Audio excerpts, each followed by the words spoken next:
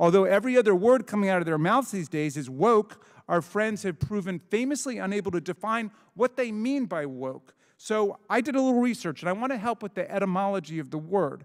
Woke comes from the Indo-European root weg, which means to be strong, lively, alert.